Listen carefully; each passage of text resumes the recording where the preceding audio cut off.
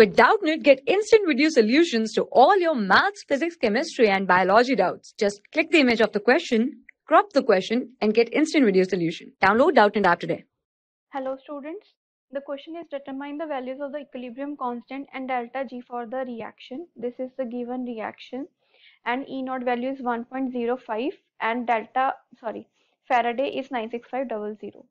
So the formula is E cell is equals to E naught cell minus 0.0591 upon n log of Kc. But whenever we talk about the equilibrium constant, then at equilibrium, value of E cell is equals to 0. At equilibrium, value of E cell is equals to 0. That's why E naught cell becomes equals to 0.0591 upon n. N is the number of electrons log Kc. Now the change in the number of electrons here is 2. And we have to find out the value of log Kc.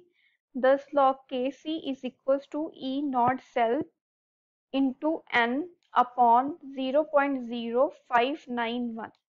Okay, so E naught cell, value of E naught cell given to us is 1.05.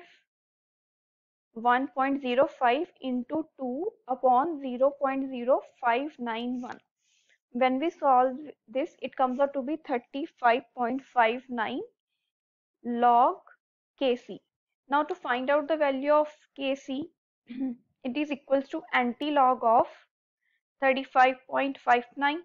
That means it will be equals to 0.59 into 10 raised to power 35. And value of 0.529 is, this is we taking anti-log of 0.59 is 3.92 into 10 raised to power 35. So this is the value of Kc, and we also have to find out the value of G, and value of delta G is equals to minus NFE.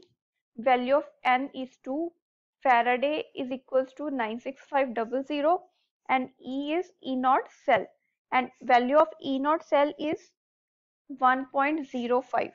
So when we solve this, it comes out to be minus 202650 joule, and when we convert into kilojoule, it is 202.65 kilojoule.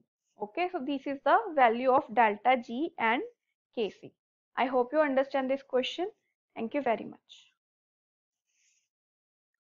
For class 6 to 12, IIT JEE and NEET level.